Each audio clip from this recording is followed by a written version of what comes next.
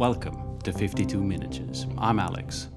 What if a lone space marine got sort of dimension warped into Middle-earth and obviously went to work for Sauron because, you know, they would have the most sort of common hobbies and interests. And it turned out that this space marine was actually kind of more efficient than them ring-wraith fellows, you know, with the blaster and the power armor. So he actually managed to find the Hobbit before Gandalf did. And, you know, what happened then? That's the diorama I'll be making today.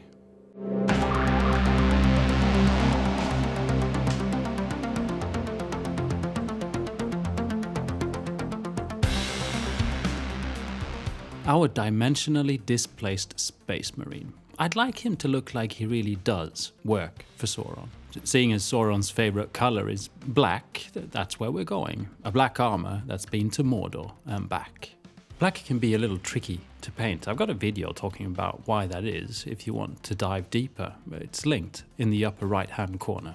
But here's a trick to creating a simple tabletop blackened, beaten up armor using oil paint. I start out with a light grey rattle can base coat that once dry I cover in black oil paint mixed with white spirit. About 3 parts white spirit to 1 part oil paint.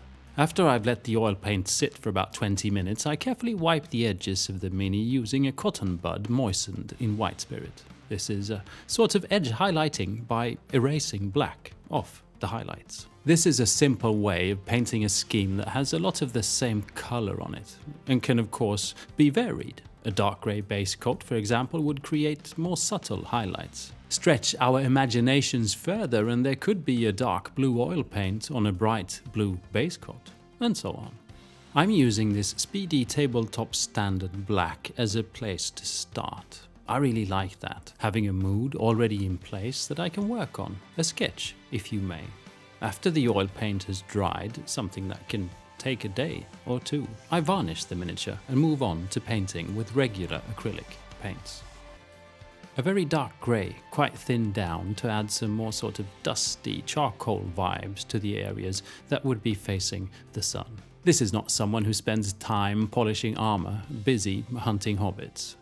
Mixing in a light grey, I add a little more depth to the dirt-like highlights, and then move on to pure light grey to refine edge highlights and add some proper scratches and staining. Some of these scratches, yes, there is a lot of them, I just never know when to stop, I do even brighter, adding a little white to the light grey. This is pretty bright for a blackened armor, but I imagine there is some tainted steel underneath. And besides, at an arm's length, this just reads very nice on a tabletop. Trying to stay in a medieval style realm, my Middle-earth is kind of dark, I think, and leather was always a big thing in dark medieval times. So this space marine will sport some leather details. And of course, a red evil glow from inside. This is a typical bad guy thing. See a pair of red glowing eyes and you know it's time to call a cab or a giant eagle fast. I usually paint glowy things by starting with the darkest light tint, working my way closer to the center of light using brighter and more saturated paints. Sometimes the absolute brightest spot needs to be painted with an almost white that I then can color tint with a watered down paint. By the way, if you've come this far and your thoughts are, what is a space marine and who is this Sauron fellow? First off, I'm sorry, let me enlighten. Space Marines are altered human beings some 30 to 40,000 years into a made-up future. As future space soldiers, their job description includes genocide and dying for their ruler. Sauron is an evil sorcerer from a made-up past. He too enjoys genocide. His symbol is that of an ever-seeing eye of flame, a lot like a fellow called Horus. He's with the Space Marines in the future. Sauron actually has orcs and not space marines, although now he does. I think I can hear the sound of this week's sponsor.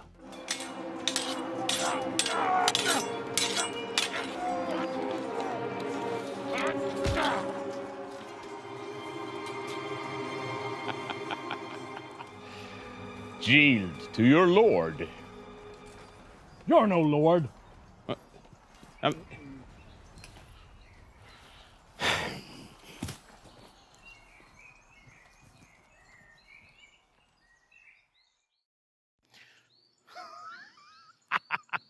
I finally found it. The sword in the stone.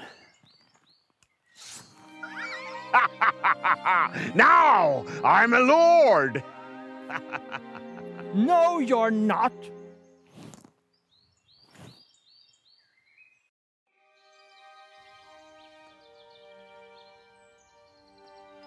And rise a knight. Knight, am I not a lord? No?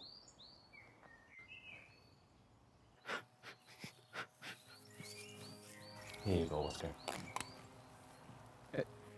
Am I a lord now? Yes, you are.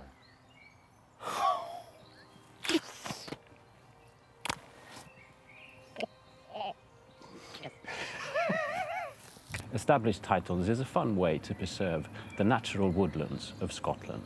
It's a project based on a historic Scottish custom where a landowner is referred to as a laird, a lord, or a lady. And so by buying something as little as a square foot of dedicated land entitles you to be called a lord or a lady. And that's what a title pack from Established Titles will give you, a square foot of land on the Edelston estate in Scotland. Your certificate, like this one, which is Oscar's, gives you a specific plot number that you can actually visit your square foot of land if you so wish. Now this makes a lovely gift. I actually gave one to my son. I don't think he might appreciate being called a lord right now. He's 7. Well, he might, but a fun thing when he gets a bit older. And you're actually entitled to, if you check into a hotel, then you can choose Mr. or Mrs. or you're now entitled, if you get one of these, to be called a lord, which is pretty cool. Established Titles work with global charities, and for every order, a tree is planted to help with reforestation across the globe. Established Titles are running a sale at the moment, but if you use 52 miniatures as a code during checkout, you get additional 10% off. The first 200 people that purchase a title pack using my link will actually end up next to Oscar, which is, it could be good or bad depending on his mood. Please do go check out the links in the description. And if you bump into Oscar up there on the moors of Scotland, just, make sure you bring your own sword. Okay.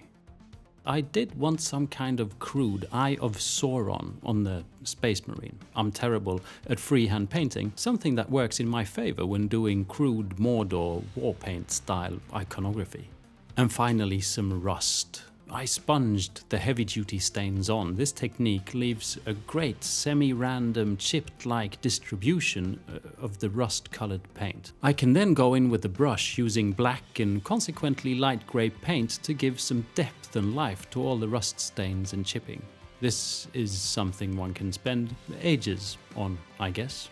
My course of action is very random, going for the most effective visual impact.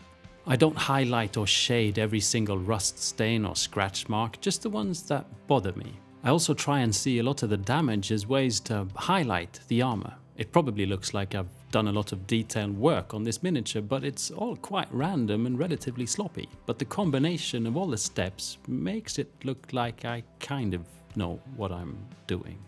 For the final step that binds everything together, but also changes everything a little further away from black, a little light rust-colored oil paint, diluted with white spirit to create a wash. This time the dilution is probably about 6 or 7 parts white spirit to 1 part oil paint.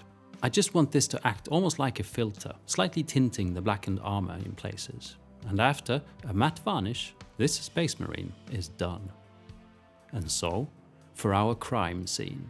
I found a piece of a set design in miniature form on my Thingiverse, very reminiscent of Bilbo Baggins' home from Peter Jackson's Lord of the Rings films. I printed out using the Space Marine for scale, and then set forth to build a little diorama. No major research was done here. I know Bilbo lives in a hill, on a hill. There's lots of greenery, shrubberies, flowers, picturesque cottage vibes and all that. The scale was a real challenge. Everything is just so tiny, but at the same time, how tiny should things be? Does a hobbit grow a hobbit-sized pumpkin? Are the flowers grown by hobbits smaller than flowers grown by humans? Again, if you're here, admittedly still confused since my explanation on Space Marines and Sauron, let me continue. A hobbit is a race of little folk. Very little. Apart from the feet, their feet are large and hairy. It's like Chewbacca left a little DNA behind, but only enough for the feet. Hobbits like good things in life, like food, smoking pipes, and staying away from adventure.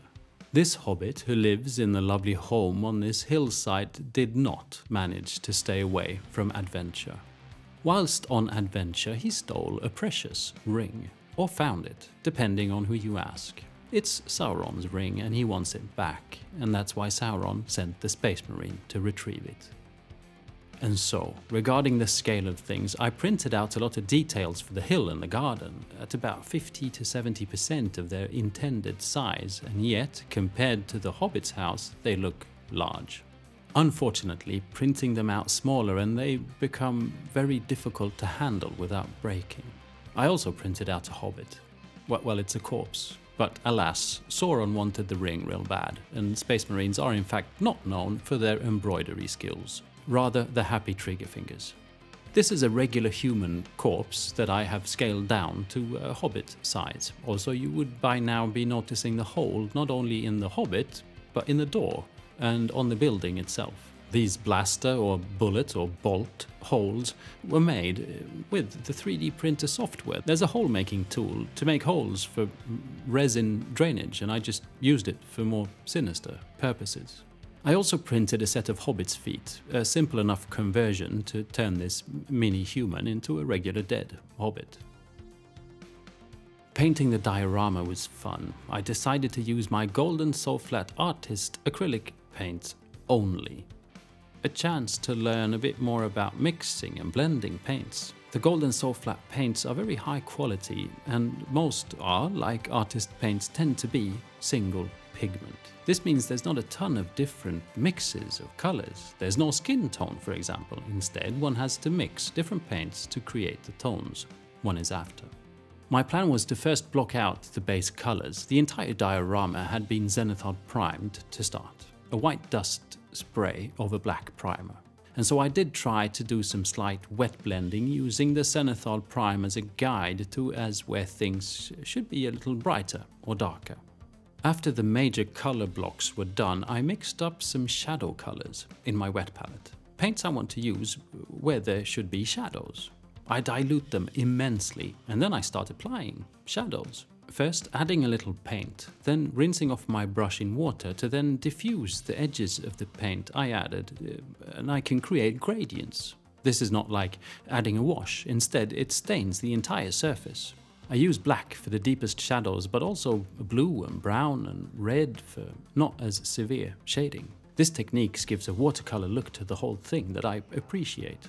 After this, I go in and start highlighting and adding details. Such a smaller piece, such a small scale really requires exaggerated contrast, deeper shadows and brighter highlights. I sensed a big difference even from the Space Marine. Some of these small details really need to pack a punch to not just look bland. My biggest issues was the flowers. I realized, have I ever painted flowers? Miniature flowers? I don't think so. Not very often, at least. I've painted more guns than flowers, which is maybe a little sad. The roses went well, but the other ones didn't. Either too colorful or not too colorful, or too bland or too interesting. They should be statements of the picturesque setting, but at the same time not steal the show. The Hobbit was a real eye-squinting paint job. I kind of went on feel rather than sight. I've never felt a need for any enlarging eyepiece, but I could have used one here. Thus, I didn't film much of the painting, too busy squinting.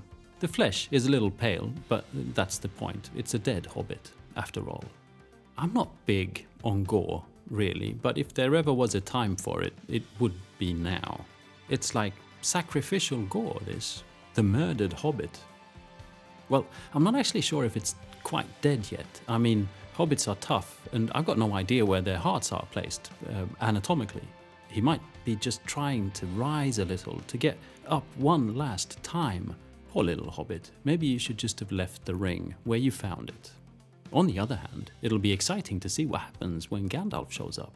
I had a lot of fun building this little diorama. It was a bit more work than I intended, the build and the paint job of the Hobbit hill especially. The Space Marine, on the other hand, was a very swift experience, and I can warmly recommend the oil paint technique to play around with, especially for many tabletop miniatures. If you're still here, I know this might have been confusing, but that is all about to end. And even if you don't still know anything about Space Marines and Hobbits, I hope you've enjoyed watching me paint. Thank you for watching. I hope you enjoyed this one. I sure did. Please don't forget to like and subscribe. It really helps out with the channel and spread the word. Also, if you really want to get serious with the support, please go check out the Patreon. Bye.